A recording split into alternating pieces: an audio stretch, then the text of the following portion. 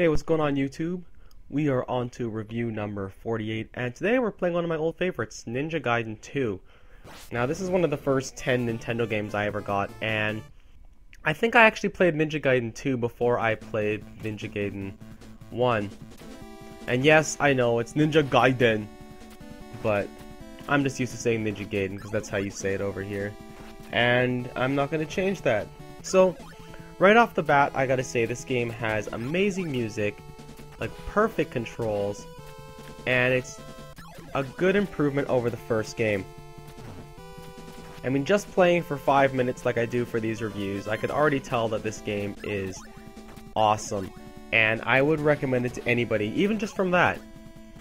The only thing that's a real problem with this game, I think, is the difficulty is really high, but on that same note, you have infinite continues in this game, so that's not really an issue. The game only ends really when you give up. You can keep trying as many times as you need to beat the game. And I thought that was really well done. Because once you've actually played through this game, it doesn't take very long to get used to things, because enemies and patterns will all be the same. It's basically just a matter of memorizing where enemies are and what to do against certain enemies, and you can probably speedrun the game pretty easily. I don't know if any of you have watched any of the stuff on Proton John's channel, but he pretty much runs through this game like no one's business. But anyway, let's take a look at the cover of the game and see how it is. I like the cover of this game actually. It's a really cool design, and I love that it tells you this game is hard to beat, because yeah, it really is.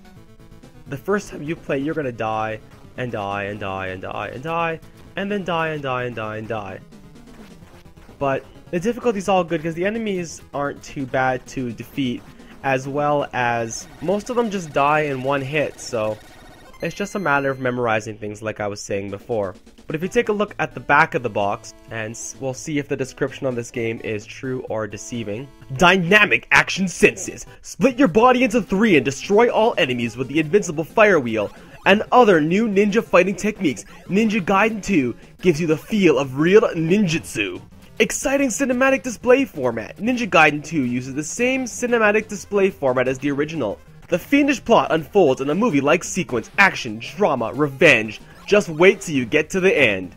And I think that description is great. It pretty much sums up what it is. It's just like bam bam boom, play the game, it's fun. And really, like, there's not much else I can say about this game. I give this game a perfect 10 across the board. It is definitely one of my favorite Nintendo games. I'll be for sure keeping this one in my library. So, I will see you guys later on the next review. Bye.